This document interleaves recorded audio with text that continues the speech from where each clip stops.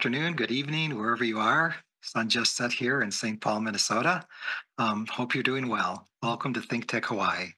Really happy today to have our guests with us. We've got a really accomplished panel. I think we have a good topic for discussion. We're joined today by Linda Hanson, um, President Emerita of Hamline University and a nationally recognized consultant in higher education. Tina Patterson, the principal for Jade Solutions. She's a recognized arbitrator and a mediator.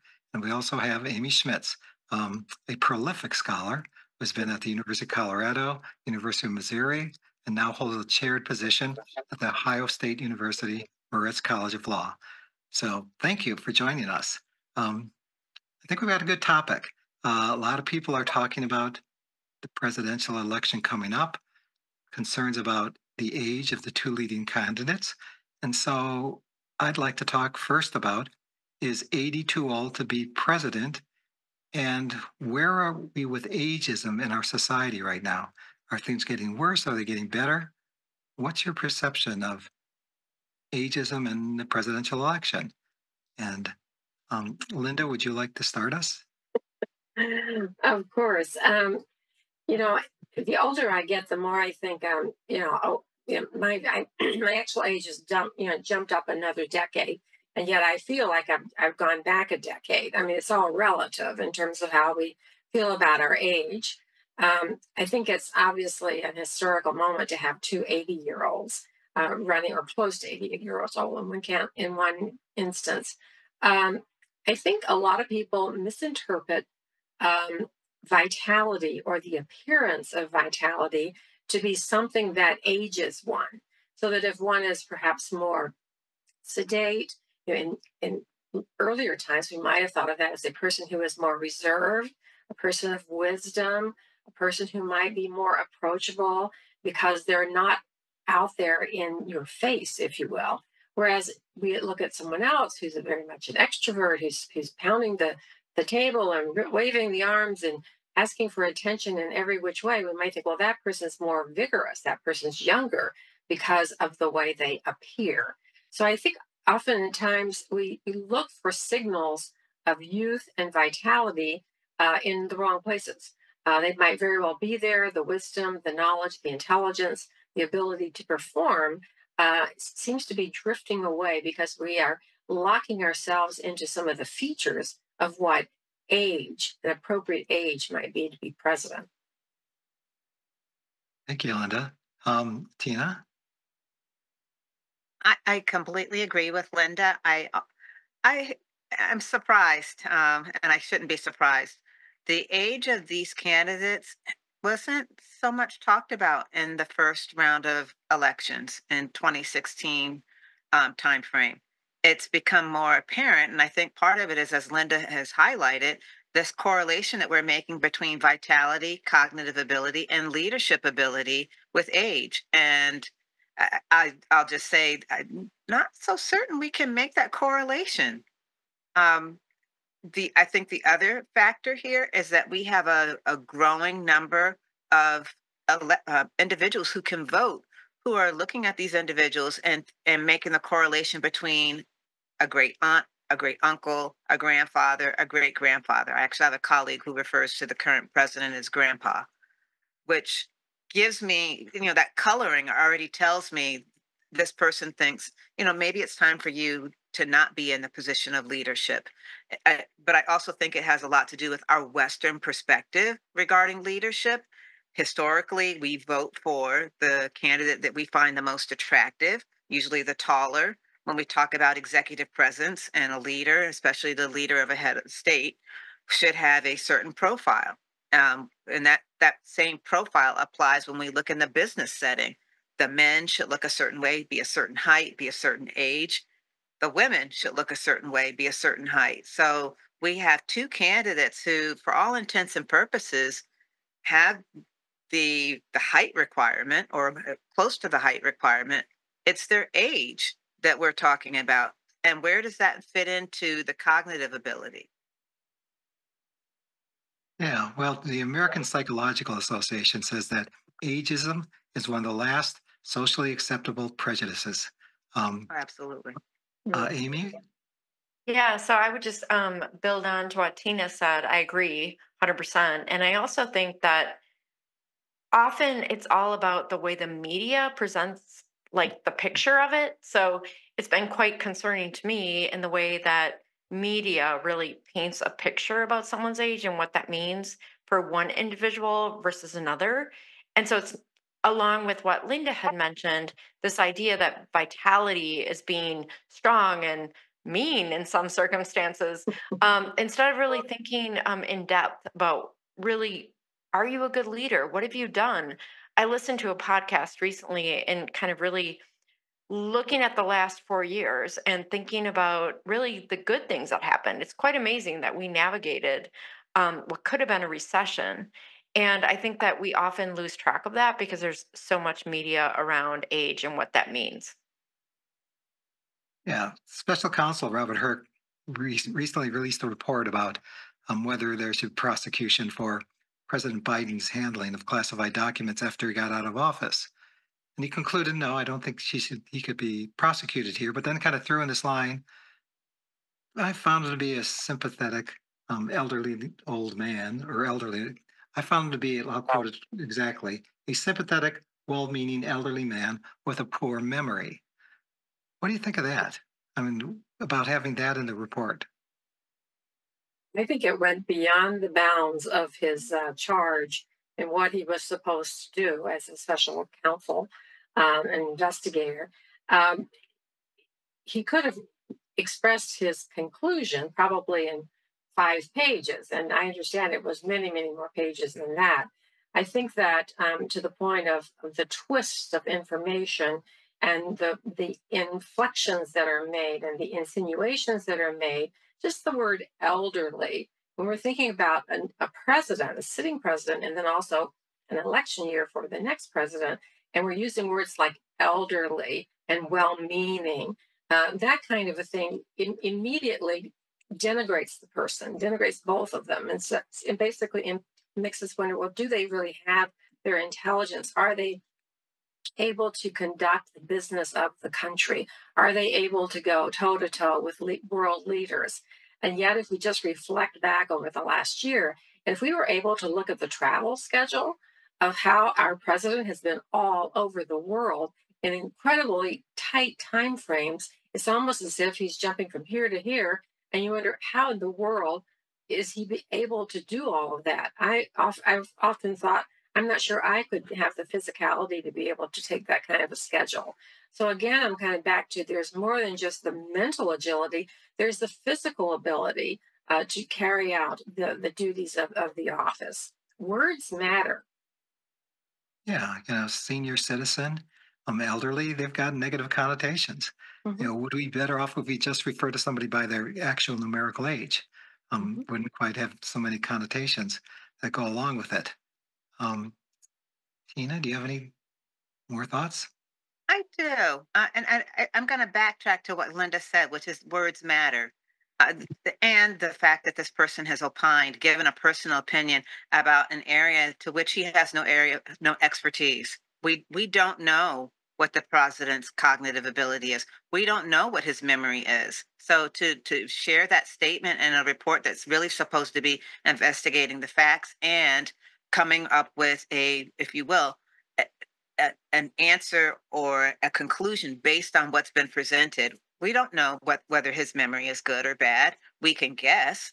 At any given moment, most of us forget something or don't recall something and need to either be prodded or suddenly, when we're not trying to deal with 5 or 6 different things, suddenly remember, oh, yes, this is what I need to take care of. It's not necessarily a factor of age. It's oftentimes you are responding to multiple stimuli, and it's the stimuli that's getting your attention at that very moment that's you're going to be compelled to react or respond to. So, one, the report, but also the words. And I'm Mhm. going to go back to this concept of Western versus other cultures. This time last year, I was in India, and it was interesting because I was with a group where I was one of the youngest in the group. The people over 60, everyone over 60 was treated. They got on the plane first. When it was time to board the bus to get on the plane, they were given special compensation. compensation. And when I mean that, I'm not talking monetary, but literally people made way. Oh, you're over 60 here. Oh, well, you're old. Get in line like everyone else. There's that difference in approach and opinion, and in some ways, you are becoming less than with age is the complete opposite of what many people in this space are feeling. Going back to the business setting, we see this in the intergenerational workforce. The the Gen Z says the baby boomers and what is sometimes called the silent generation need to go home and stay home, and the baby boomers and silent generation are saying you need to come to work. That this is playing out even in this report and even in the way that we use terms. There should be no stigma attached to being a senior citizen. This person Yeah, has earned their place, earned their right to be in this space, and they could be in a different capacity altogether. So it's that stigma that's attached to the word, and part of it is we've allowed it, and we continue to allow it, but also reshaping that conversation. yeah. I mean, when you think about when you look at late night television hosts and you see what some of those skits are and how people are mocked because of their age, and you think, could you have that same skit based on race or ethnicity right now, based on gender? Probably not. But somehow it's still acceptable to do it based on age. I mean, it is discouraging how this national debate about our candidates is kind of veered towards ageism instead of about leadership. Experience is worth a lot, and I think one strength of President Biden's is his ability to assemble a really good team. Um, Mhm. he has wonderful people working for him, and and that's because he's got the experience to know who's available, how to use them, um, and instead of focusing on things like that, we're getting distracted by this just numerical debate about about age. Amy? Yeah, so I would add in that I think it's also important to think about labels.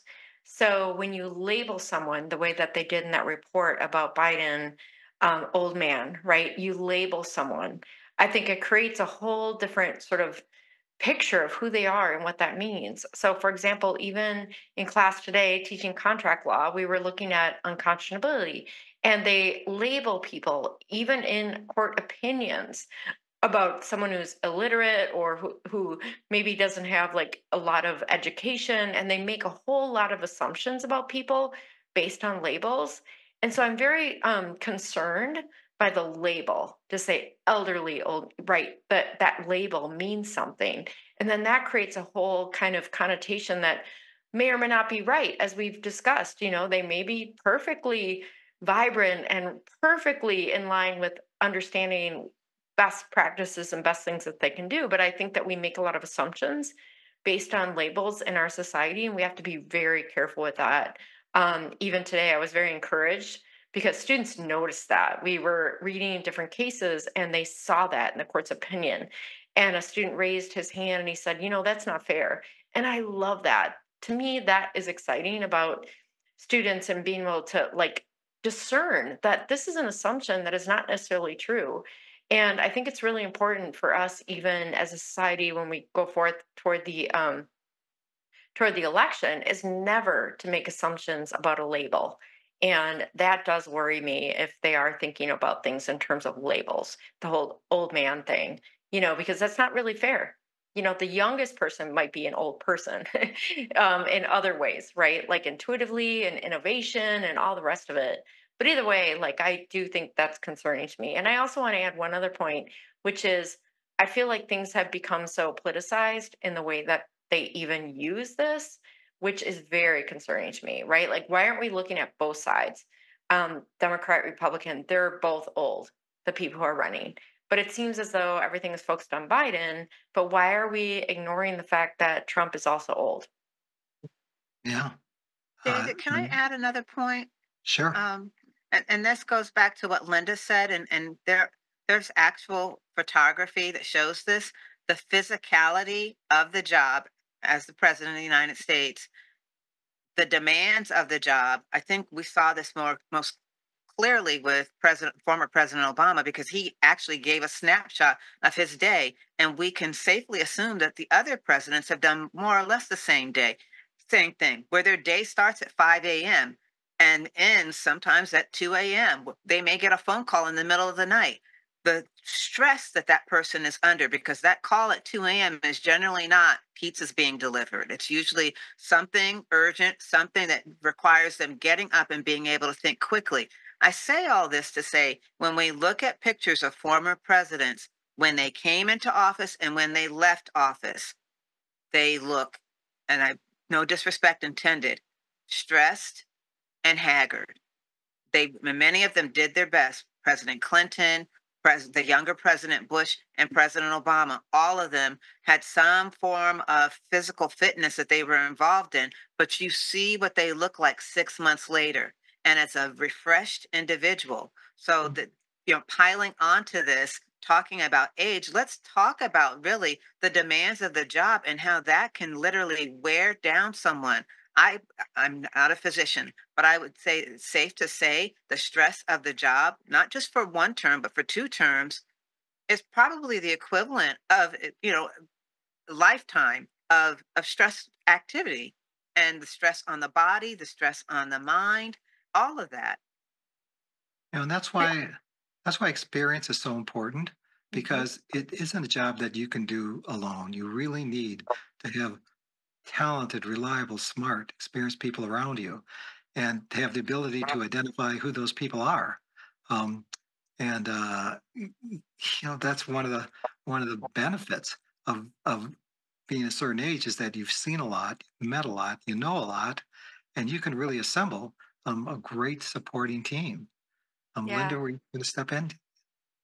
Could I add just kind of Yeah. something sort of in a different direction? One of the things I think that's ironic is that we are in an economy that has been developed over the last 4 years, which everyone was expecting to tank. Everyone was expecting to have a recession, something really, really bad was going to happen. And and yet the major driver of the economy, in addition to the expertise of the companies and their evaluation and their growth, is also the investments that people who are in retirement. I like to use preferment rather than retirement, because there are many. I almost look at like this is the last third. Your life kind Yeah. of divides itself up into different periods of time, and the people who were accruing wealth or accruing money to live and to sustain themselves in the last 20, 30 years of their lives, was perhaps for putting their grandchildren through college, for a variety of things, maybe being able to travel, do a lot of those kinds of things. But that's a major mover in our economy right now. Travel, leisure, the kinds of things that people buy as a consumer. That's a whole marketplace. Just take any show and look at the ads. They're all about being well, being healthy. Here's a drug. This is something else that's going to help you. This is something that's going to make your life better. And all of the people who are on those ads, they're not 30-year-olds. They're people who are in their 60s and their 70s. Oh, I got this new drug, or I did this new thing, and I'm in great health now. So it's assuming that all of these things are being indulged in by that demographic. And it has a direct relationship, I think, to the economy. And what is Biden, for example, getting blasted for? All they don't know that many of the things that he has put into place, and his team. I agree so much with what David's saying, that he's got a fantastic team. And Tina, your reference to how people look. I've been watching Tony Blinken over the last year. He has gone completely gray in 1 year. And that has to come in the line of duty, in the line of his work. I would Mm. also just echo the team aspect. So, Dave, what you mentioned, I really feel strongly on that. If you're wise, you've been around, you know a lot, you're going to assemble a smart team. And that's really important when we think about government and how it, like, honestly, that I was trying to explain that to others, sort of who think, oh, well, Biden isn't, but look at the team. The Mhm. team matters because that's who's going to run things. And even right now, Linda, great points because we've made it through what could have been a recession. Why is that? Well, I think the team was smart, right? They were wise. And the team was able to navigate this idea of how do we navigate the interest rates when we're in an inflationary period, right? And so it was a very like difficult dance to make sure that we did it just right. I don't know if people really realize how amazing it is that we did not go into recession. And that is part of the team and the people who are assembled to work with the Biden team.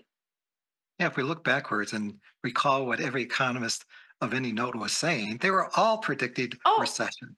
right. Everybody was. So it is pretty amazing that we did not stumble into that, that we somehow avoided that. And that's an expert hand that kind of guided us through that. So we're talking about politics and we're talking about ageism. Um, just to expand our focus a little bit, do you see ageism in any other parts of our lives? Anybody can jump in. Every time I go to buy a piece of clothing, I see it. I used to be able to wear slacks that I didn't have to go and have them hemmed up, and now it's because they, they're all again, it's a broad sweeping statement, but I think even the way clothing is made, it is geared toward a certain demographic, and unfortunately, people who are of a certain age end up having to gravitate to a couple of purveyors of clothing that really fit them, fit real bodies, that fit people who are of a certain age. Because a 12 when I was 30 is not a 12 today. Believe me, it's not. So maybe you're not relating to this, David, but women will relate to this. Things have changed. And those manufacturers who've been able to adjust their products to women, and I speak mostly about women, especially skincare products. This product will make you look 30 years younger. I mean, Yeah. have you got a brown spot on your face? Is your hair falling out? All these kinds of things. The first thing I think is, okay, maybe we don't need to be fixed. Maybe we are just fine, the way we are. But there's this assumption like, oh, we got to keep looking younger. Yeah. To me, Yeah. that's ageism. Oh, go ahead. Academia, right? Like you look at an older professor and right away you think, oh, they're not going to understand. They're not with it, and even my sisters are both teachers. And my one sister has gone gray, but she's dyeing her hair. And I asked her, why not just go gray? She's like, students wouldn't respect her if her hair Mm. was gray, which to me is so sad. But I think ageism is why. Tina, have any I see, thoughts? absolutely. To Linda's point, I see it in the business setting, and I see it on two sides. I see it in hiring. And is this person, can this person perform their duty? Are they too old? Are they going to, instead of looking at can they perform the essential job function that you have written? And we see it in settings where, when it comes to technology, well, such and such is, and a label is placed. Well, he's older, so he's not going to be able to do it. Or she's older, she's technology averse. You don't know that until you've actually spoken with the person. And it goes the other way. We've talked about ageism, looking at those who are older in years, but it can also go the other way. As I mentioned before, having someone you're going to talk to in an interview and assuming, oh, her information indicates she's X years old, or she recently graduated, and you're expecting the person to come in and not look necessarily appropriate for work or for an interview. It goes both ways, but again, back into that intergenerational workforce, this constant push pull. Who's got the power? Who's going to be the decision maker? And giving each other the grace and space to say, you bring something to the table. Let's see what it is, and where does it fit in the bigger picture, instead of automatically assuming there's a limit, a limitation, or you can't do something. My cousin does post production video work. And at one point, he was president of Richard Branson's post production company. He did post production work for Madonna, for the biggest pop stars. This year, he turned 60.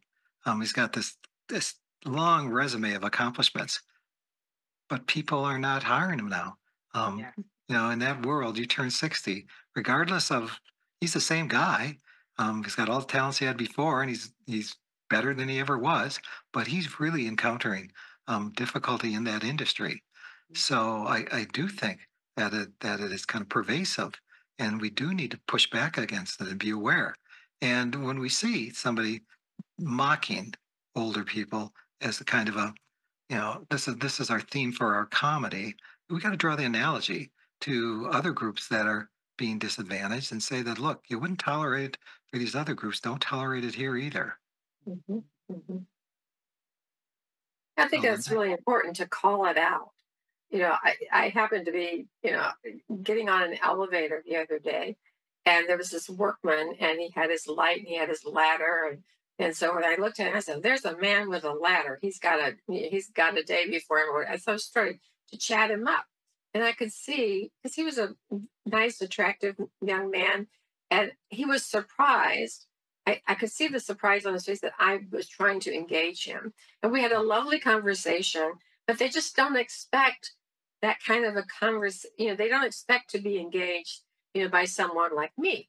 Whereas maybe someone younger, they would expect to have a look and a little bit of a conversation or whatnot. And I just do it just for the heck of it. I think it's fun, to just get people talking. And they always react. They generally react very positively. I'm looking at our clock. I see we've got a minute and 15 seconds left.